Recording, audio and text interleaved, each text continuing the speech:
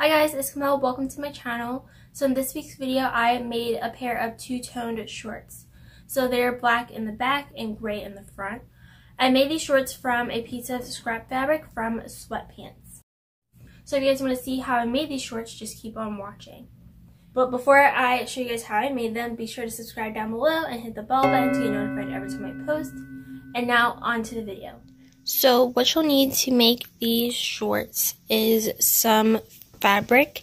Here I have some Sweatpants fabric that was cut, and I have two colors of them to make the two-toned shorts. I have black, which is going to be in the back of the shorts, and I also have gray, which is going to be in the front of the shorts.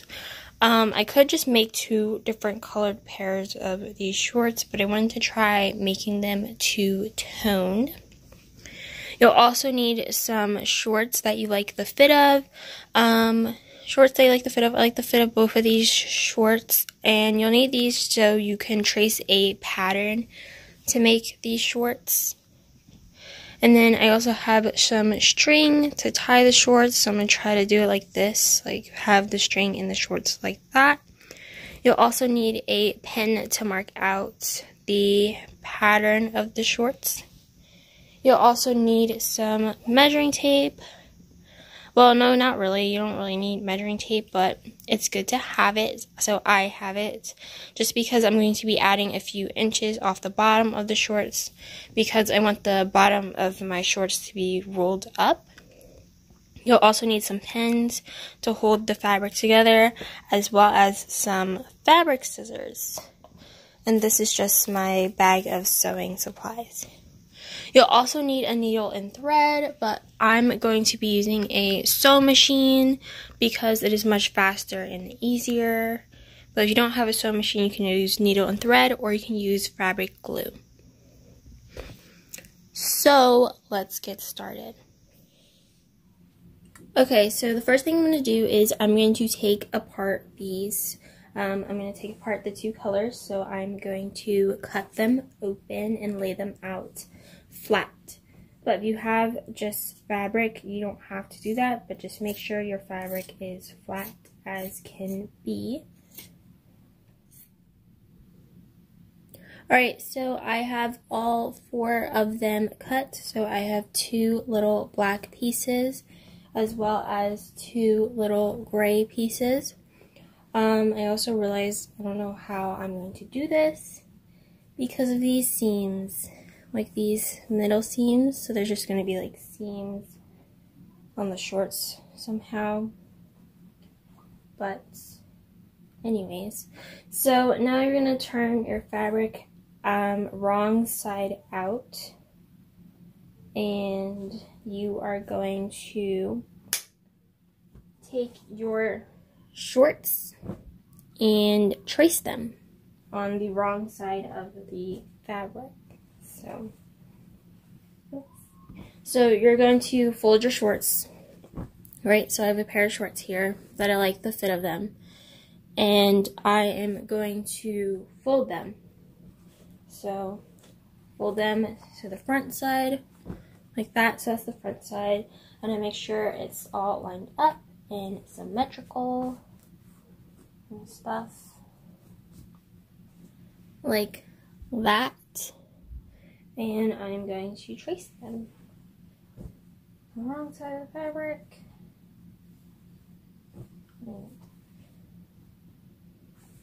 Right now I'm trying to see how I want to trace them. Also, I did want to add a few inches off the bottom of the shorts, but it doesn't look like I can. Right, so now I'm going to take my pen and trace them. When you trace it, make sure you have a few inches, about an inch or two. Trace it about an inch away from it. You don't want it like too close. You want to trace it about an inch away for your seam allowance. Let's see if I can do it.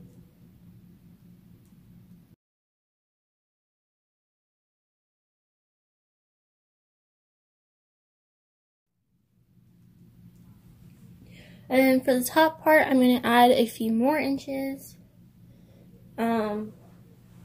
A few more inches for the waistband because I'm not going to have enough fabric to cut a strip of fabric for the waistband to attach it, so I'm just going to add it.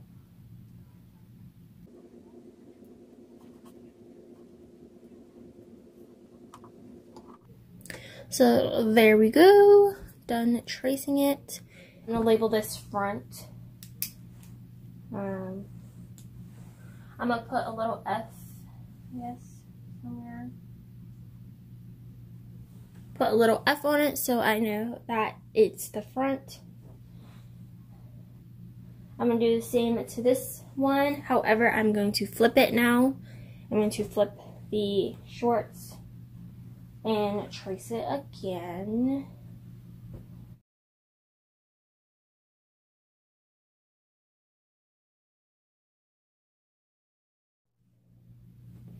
So I'm going to do the same thing with the black fabric, just flipping the shorts to the back. So this was the front, and I'm going to fold it to the back.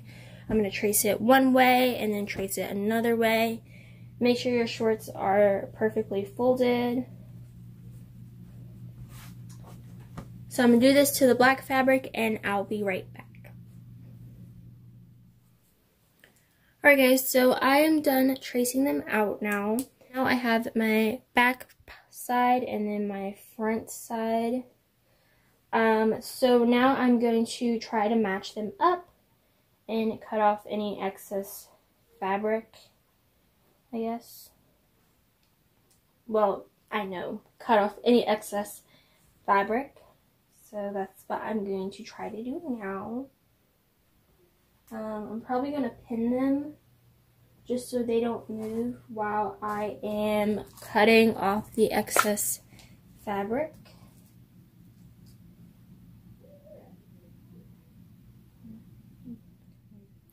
Alright guys, so I'm going to show you guys how I've been trying to cut them to the same size. I already done it with this gray one here.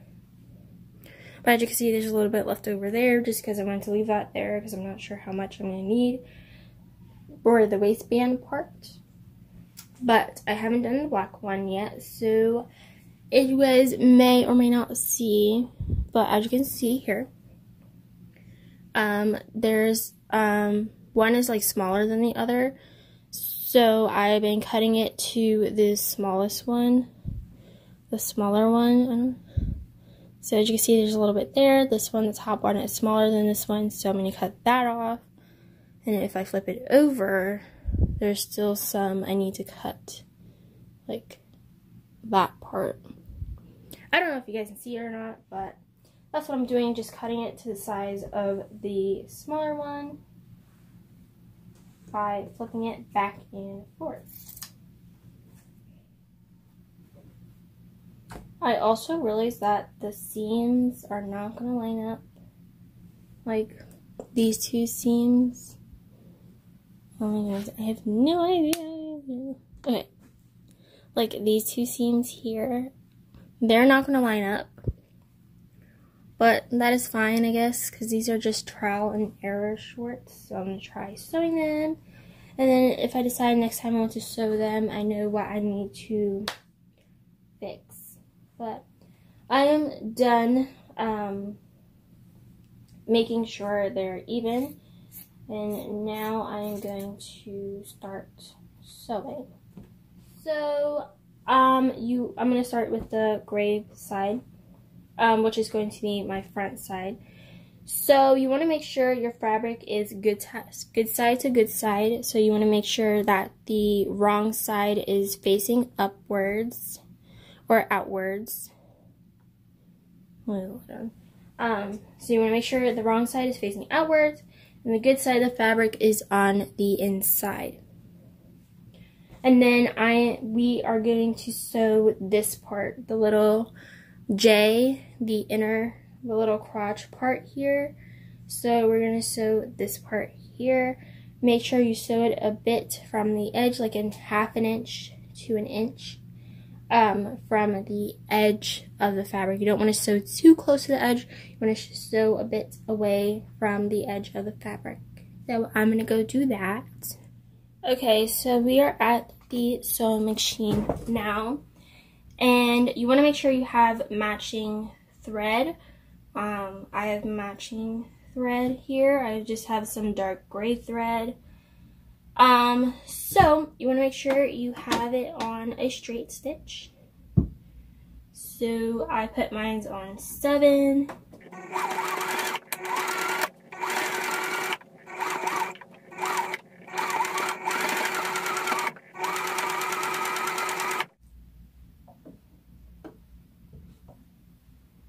Also, I have this seam here. My seams on the fabric, like I said, are going different ways. So I have a seam here, like this seam here, and then I have this seam here. I'm going to basically just press this one way, so I'm going to press it that way.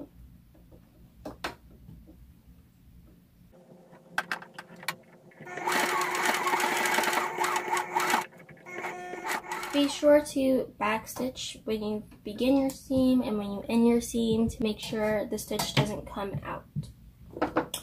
So now that we stitched it, we're going to go back and cut off a little bit of this excess fabric here. You can also use like these zigzag stitch. You can also use these zigzag scissors. Those are basically just going to make sure that the fabric doesn't fray. But I don't have zigzag scissors, so I'm just going to cut it this way. You can also serge this edge if you have a serger, but I don't have a serger. So I'm just going to cut a little bit of that off, but I'm not going to cut the seam, like too close to the seam. So now I'm going to switch to a zigzag stitch to go over the end of this edge here, just to make sure the fabric doesn't fray and it doesn't make this stitch come undone. So I'm going to do that.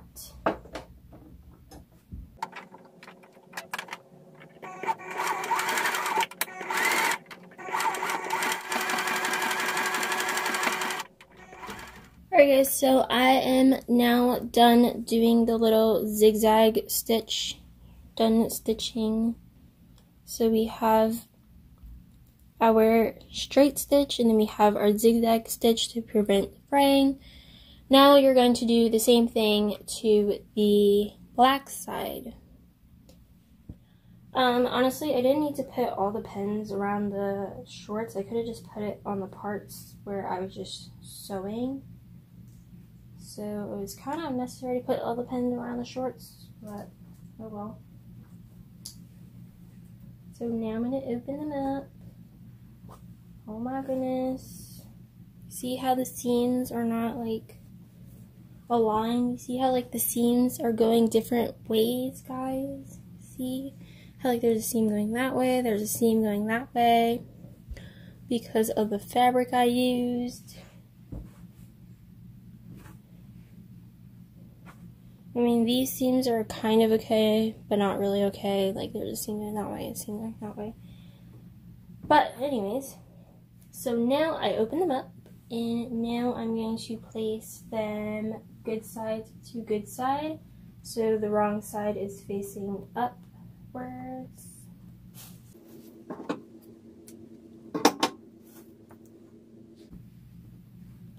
Like that. And I am now going to line them up.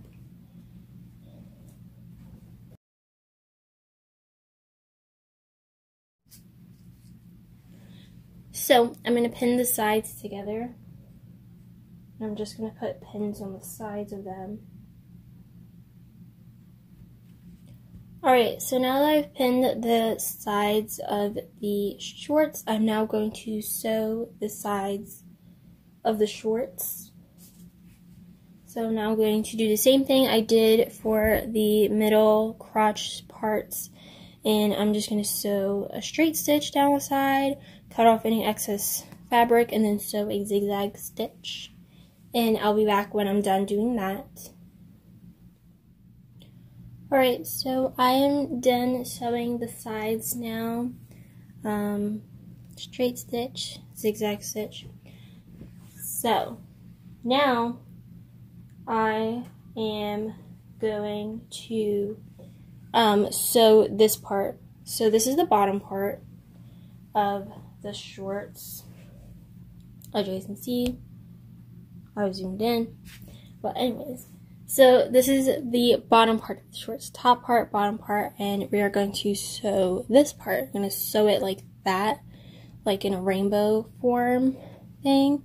And you're going to push this seam here to one side and push this seam here to the other side. That way it's not as bulky when you sew across that part. So I'm going to do the same thing like I did to the side seams. I'm going to sew a straight stitch around there, cut off any excess, and then sew a zigzag stitch around there. So you're going to sew like that. And be sure to match up your seams that you have. So make sure your seams here are touching together. Make sure one pushes that way and one pushes the other way. Make sure, you just want to make sure it's all lined up. You want to start sewing from the middle part and then sew that way, and then sew from the middle part and then sew that way. Or you can just go the whole way. But I think sewing it in two parts will be a bit easier. So I'm going to sew it in two parts. Alright, so I am done sewing that. Same thing, straight stitch, zigzag stitch. Now your shorts are wearable. You can wear them now to see how they fit, and you can adjust them if you need to adjust them. So now we are going to hem the bottom edges. So we're basically going to flip them upwards like that, and then do a straight stitch all around. For this one, you don't have to zigzag stitch it. You could just straight stitch it. Or you can zigzag stitch it first and then straight stitch it. Or instead of doing a zigzag stitch, you can double hem it, which means just fold it over once and then fold it over again, and then sew a straight stitch that way. I'm going to double hem it, so I'm going to do that. Okay, so as you guys can see, our shorts are starting to come alive and starting to look put together. I just got done doing the bottom part, the leg parts, which took me a while. I did it 1 inch, so this whole measurement here is an inch. So in the last clip before this one, I told you guys to double hem it, but I double hemmed it the other way, so the wrong side was facing outwards. And I just top stitched it. But our shorts are starting to come together. So now there's all left to do is the top edge. So for the top edge, we are going to fold it down like this. And this is where we can start using our string. So my string is shoelaces that I have yet to use. So I am going to create a little casing for the laces to go through. So in order to create the casing for the shoelaces to go through, we're going to fold it down about 1 inch. So, and I'm also going to tuck in this raw edge just a little bit, like that, and make sure that's like 1 inch, so it's a little tube for the shoelaces to go through. I'm just going to pin that like that. And then, yeah, so I'm going to do that all the way around, just starting pinning it like that, like how I showed you. So I'm going to show you guys one more time. So I'm going to tuck the raw edge in a little bit and then fold down about 1 inch and pin it. I am also going to be using the tape measure to make sure it is 1 inch. So I'm going to do that all the way around the top part. Okay, so before we sew the casing, I didn't sew it yet, but I'm going to mark where the strings are going to come out of. So these are the front of my shorts, and we have a little center seam. This is my center seam. That's just a random seam there from the fabric, but I'm going to leave, I'm going to mark 2 little holes of where I want the strings to come out of. So I'm going to mark it about here and here. So basically just eyeball that. You can measure it if you want to. And then I'm going to cut the little holes. Cut a little hole there. And cut a little hole here. So I'm going to cut where I marked where I wanted it to come out of.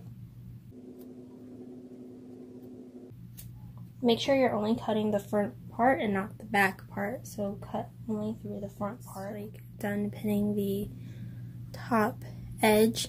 So now I'm going to sew it all the way around, leaving an opening for my string to go through. But you want to leave about an inch gap so you're able to thread the string in your casing that we just made. So I'm going to sew a top stitch or a straight stitch around the casing, the edge of it, the edge of the casing, like around here. So a straight stitch, being sure to leave about an inch gap. Alright guys, so I finished sewing along the top part of the shorts. So as you can see, I did the top part, and then I also tucked in the raw edge there. See, gives it a clean look. Also, I had 2 pins here to mark where I begin and stop. So I'm also going to take these out now because I don't need them. Alright, so now we can thread our string through the casing that we made. So here it is. So we are going to put it in through the little case I made and through this little hole here. And then with this side, I'm actually going to thread that through. So I'm going to go this way into the casing. It helps if you have a safety pin or a bobby pin, but I don't have a safety pin, so I'm going to go get a bobby pin. Okay, so I have a bobby pin now, and I'm going to take the end of it and put it through like that. And I'm also going to tie a little knot here so it don't come out from the bobby pin. And now we're going to thread that through the casing. So like that, both parts in. Yeah. It is going to take a while. I'll come back to you guys when I'm done. Alright, so I did get stuck putting it through the casing, but I finally got it through. So once you get it through, you are going to take out the bobby pin and take out the knot. If you want to take out the knot, but I'm going to take out the knot. And then you're going to feed this through the hole that we made in the front, like that. And you're going to adjust it, make sure they are even. And now we are going to close up the little hole that we left. Just going to tuck it in and close it with a straight stitch, and then we'll be done. So I finished sewing the hole, and now I'm going to try them on. Guys, I am super happy with the shorts. They came out just how I envisioned them for them to come out. They have the black color in the back and the gray color in the front. I love how they roll because I wanted them to roll like that. I also love the way how they tie. I wanted them to tie like that. They came out so good, and I'm so happy with the outcome.